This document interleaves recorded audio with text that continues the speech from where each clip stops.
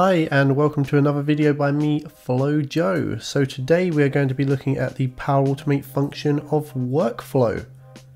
So what does the workflow function actually do? Well, it actually gives you the information you need about the flow you're actually running. So what that means is that you can gather the name, the location, etc. of the flow that's currently in progress. So when we actually call workflow, it returns us numerous things, such as the ID, the name, the type, the location, and within the tags, it actually gives us the flow display name, so the text name that we give our flows. It gives us the environment name, and the logic app name, so it actually gives us the ID of our flow, as well as the environment flow suspension reason. So you're more than likely going to be using this for flow display name, environment name, or logic app name. Now why would you be using this then? Well, let's say you was capturing errors and you want to say this particular flow has an error and you're sending an email to someone. Or maybe you're running some flow that is running once a month that is generating invoices or something like that, and you want to email someone to let them know that this particular flow has run and you want to include the flow name. Well, this is how you do that. So let's have a look at this on PowerAutomate. Okay, so we're on PowerAutomate. We have a manual trigger for our flow. We are then going to create a compose action and use the workflow function. We don't pass any parameters, we simply call that to get the information for our currently running flow. And then what we're going to do is we're going to use parse JSON because we actually get some information back. Now what I did previously was I ran this flow and I just grabbed this information from the output here from the get flow information, which was the workflow, and I simply clicked generate from sample and I pasted it into here and clicked done.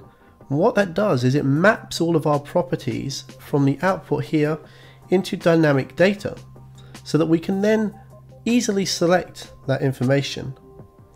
So let's pretend we have an error going on and we need to email someone that an error has occurred within this flow. Now obviously you need to use scope to capture that information, but we're not focusing on that right now.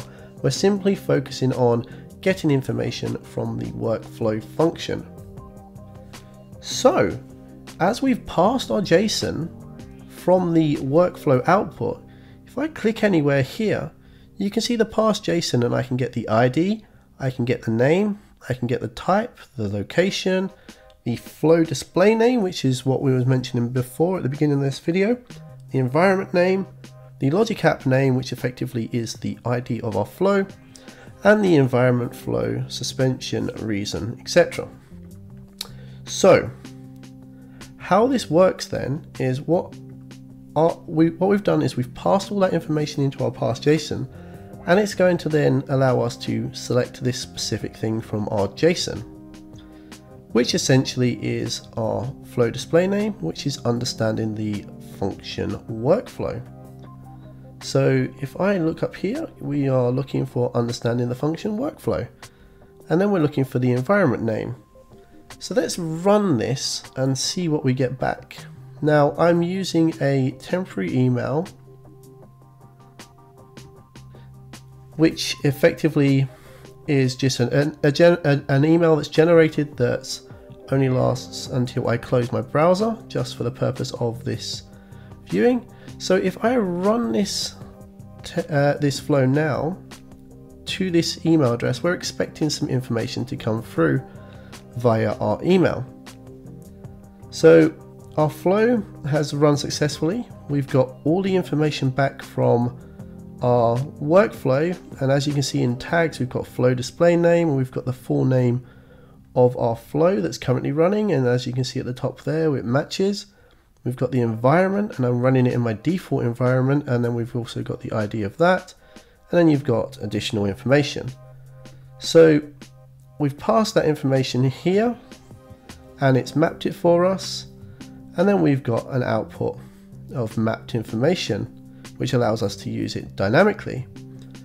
So what the email has done is it's obviously passed the email, and then it's passed in the flow name. So understanding the function workflow has an error, and then we've populated the body with the flow information as well as the environment that it ran on. So if I open our temporary email here and just open the email, you can see that the subject contains the understanding the function workflow, and then we have the body with the environment information as well. So that is how you use workflow on PowerAutomate to get information about the flow that is currently running, so that you can actually send notifications about it, or you can provide information, and even if you wanted to, store flow runs in Dataverse or SharePoint. That's it from me, FlowJo. Check out my blog at flowjo.io for more guides on the Power Platform, and don't forget to subscribe to my YouTube channel and hit that like button if you enjoyed the video. Thanks for watching.